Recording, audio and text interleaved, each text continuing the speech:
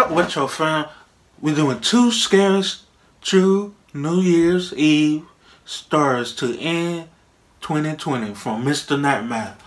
Now, since the New Year's is upon us, since we want to start fresh, you know, since 2020 being such a sucky year, especially for me, because it is, I have my ups and downs and ups. It been a roller coaster for me, and I want to start fresh in 2020 and 2021. And what a way to start fresh with a scary video, even though it's today the last day of 2020 or tomorrow. It's one of the two, but 2020 is wrapping up. So let's jump into it. Okay, man. I almost lost track. My bad. My fault. That was my fault.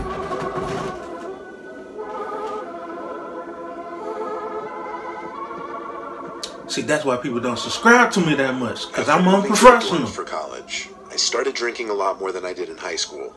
It changed me. During winter break, I came back home to my parents' house to spend the holidays with my family. Did he say he started drinking in high school? New Year's was just becoming a holiday that I looked forward to, since it entailed a lot of partying with other people my age. It was New Year's Eve night. My parents were out at a friend's party. I had my 2 best friends over. I'll call them Jim and Steve. Go. That was really our hometown squad back then. We didn't have that many other friends that liked to go out. I had them over to drink and hang out while we figured out our plans for the night. Jim apparently was talking to this girl who invited him to a party across town. She told him that we could come too. Having people so at that was your our house plan. When you're not supposed we downed a few shots of rum, then polished off a few cans of beer each. And we each were pretty drunk. And drinking. Jim called an Uber to the address the girl gave him, and we all split it 3 ways.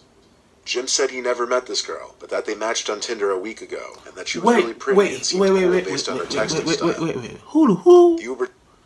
You mean to tell me he ain't never met this girl, but he met her on what's it? Not I was about to say Twitter. You dang it, yeah, on the little dating app. Oh yeah, Tinder. Met her on the dating app, and they finna hang out with her. They don't know nothing about her. They about to get messed up to the most highest of messing up. They finna get jacked up. I already know. They finna get jacked up. Driver pulled us up in front of some storage-looking building. This was apparently the address. We were confused. Jim read the address over, and we all confirmed on our phones that this building was what came up under the address. Before allowing the Uber driver to leave, Jim confirmed with the girl he was talking to that it was in fact this building and not a house. Almost instantly, she texted back confirming this. It's gonna be a man named so Jim. We all got out from the Uber with big and muscles. he slowly disappeared down the street. We made jokes about not really wanting to go in and calling the Uber to come back, but ultimately we ended up just going in. We looked for an entryway, and it seemed there was a small door left open with a big guy standing by it. They seen that we approached him and asked if this was the party. Yeah. He nodded his head and pointed in the doorway without saying a word. Pretty sketchy. We walked into this very dark, narrow hallway, following a lone ceiling light hanging at the end of the hall. Whoa. We were getting closer to the sound of the loud, rumbling music. We got to the end of the hall and found the opening to, I guess, what was supposed to be the party floor. It wasn't nearly as big on the inside as the outside. It was very dark, the only lighting being from a couple cheap-looking strobe light machines. There wasn't a huge crowd, maybe 20 to 30 people sprawled out throughout the area. No one was really dancing either. Everyone was kind of standing in their own little circle. Hey, it's me, your skin. What?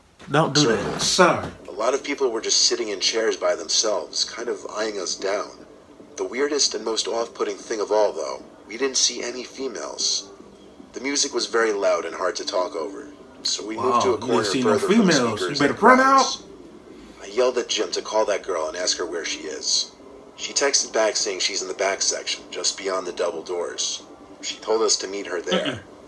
This didn't sound right, and I told Jim that. He said we'd just take a peek back there and leave if she's not there. Jim led the way, following the directions from this girl. We went through these 2 doors held open by door stoppers into this dimly lit narrow hall with a bunch of doors. As we walked, someone quickly appeared from one of the rooms and whispered something in Jim's ear. Jim kept saying what, looking very confused. Then he turned to us and waved his hand saying, "Let's just get out of here." We didn't question it. As we walked back through that little main dance hall, I could tell we were getting looked at again. Some big guy at one of the doors tried stopping us for whatever reason. See? We just walked through him back down the hall we came through. We noticed he was following us, and finally Jim yelled, "Run," and started sprinting down the hall. That's when I knew shit was real. We followed. The guy behind us yelled at the top of his lungs, "Yo, stop them," probably to the guy standing at the entry door. He didn't really make an effort to stop us, though, when we ran back out the front door. We ran out of the little parking lot into the closest main road, where we called an Uber again. Jim explained that the dude in the hall whispered in his ear to get out of there before midnight, as they were going to trap everyone in there. Jim didn't ask any more questions. He basically just told us to haul ass out. This led us to believe that girl he was talking to didn't exist. It was just some kind of trap to lure unsuspecting victims into whatever was about to go down in that building that night.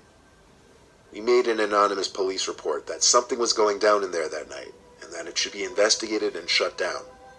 We spent midnight on that New Year's sitting in my living room by ourselves. We never found out what transpired in that warehouse. Woo! Y'all about to get jacked up.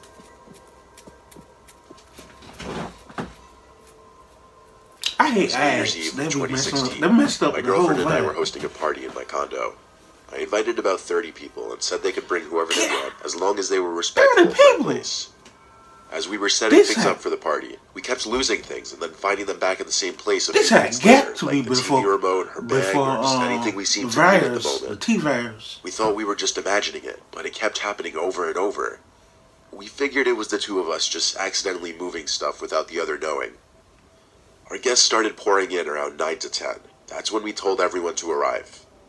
Since my friends would be bringing friends, I positioned some of my surveillance cameras in rooms with valuables, such as the living room and the bedrooms. By the time everyone was over, things were still kind of disappearing. Like at one point, I wanted to show my friends my new pair of shoes my girlfriend got me for Christmas, and I couldn't find them. Oh, she got. And even more, my window was left open in my bedroom. Jordans. Albeit it was a party, and I had to assume my girlfriend or some of the guests had to do with some of this stuff. But it started getting weird. Nevertheless, the condo was crowded, and I didn't have much time to be worrying about this stuff. I told myself I'd check the surveillance footage after the party, or if things persisted, I'd check it during the party. There were a handful of faces I didn't recognize, but I met most of them through whichever friends brought them over. That time of the night that people either can't wait for or dread finally came, and we all started to gather around the TV to watch the ball drop in Times Square. I looked around the room and noticed some tall guy in a black trench coat facing the wall opposite the TV. He was looking down at the couch doing something. I was about to ask my friend... Hold up. I'm in a hold up, player. You gotta leave with all that. You can't be up in this house with a trench coat on, looking like you from the daggone Matrix. What you got going on, player? You sitting over here by yourself in a trench coat, just over here like this. Tell me about something. What's you doing over there? Huh? You got my Jordans? Huh? You got them? Give them up. Look at my skin color. I don't play about that. Don't give up my Jordans. I'm taking your coat. What it's gonna be? Huh? Don't come in with that nonsense, player. You gonna have to bounce. Matter of fact, you keep Jordans and the coat and all that and just bounce. Cause don't even turn around, cause I don't want to see your face. No sir. And if you knew who that was, but everyone started counting down, so I turned my attention to that and joined in. Everyone yelled Happy New Year and all that. Anyone who came as a couple got their New Year's kiss. When everyone settled down a bit, I realized that tall guy wasn't in the room anymore. I asked Alan if he knew who that tall guy was, and he said, yeah, that's Tom's friend. So that was that. One of my friend's girlfriends eventually came downstairs and said whoever the guy in the trench coat was wasn't leaving the bathroom.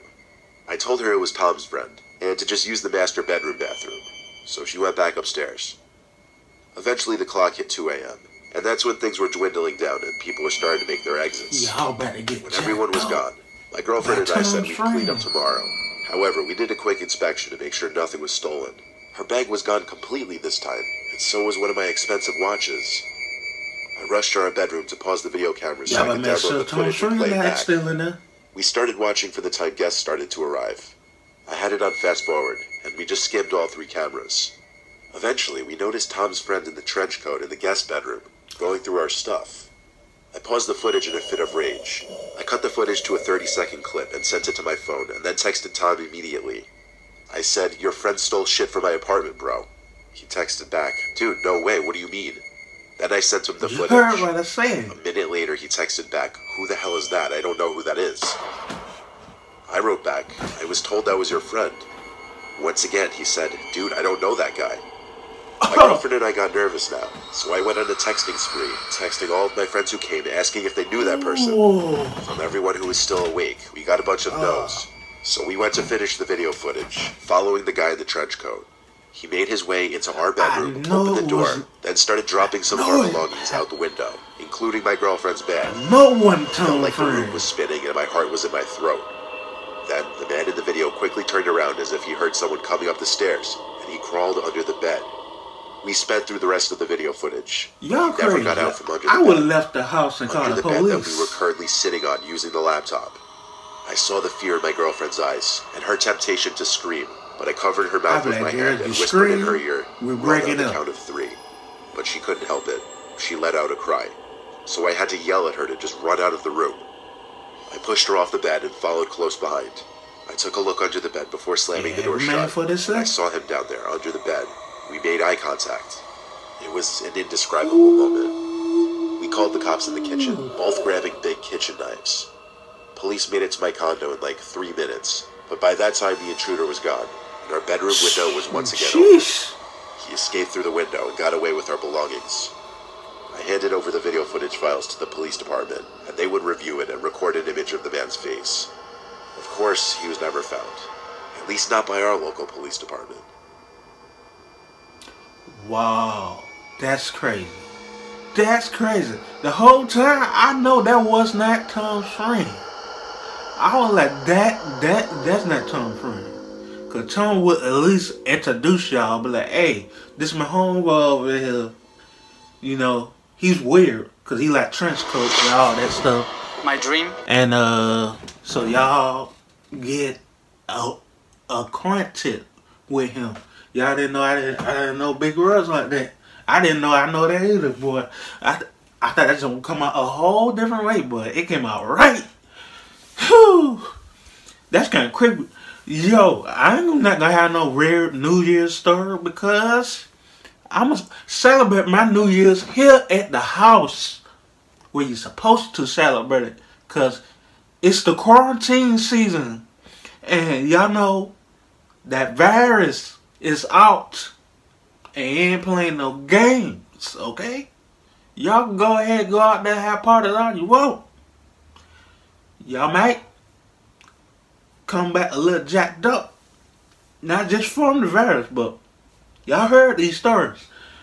Yo, till next time, Retro fam, peace, love, and all that good stuff that goes with it. And I'm sorry about the interruption with the ads and stuff, because usually I download my video, but I was rushing trying to get that because I seen it. I was like, oh, I want to react to it.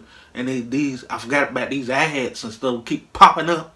So that made the video twice as long. If you guys enjoyed, subscribe to my channel. Try to post every day. Not every day. I mean every week. I want to get you up, so till next time, I'm out.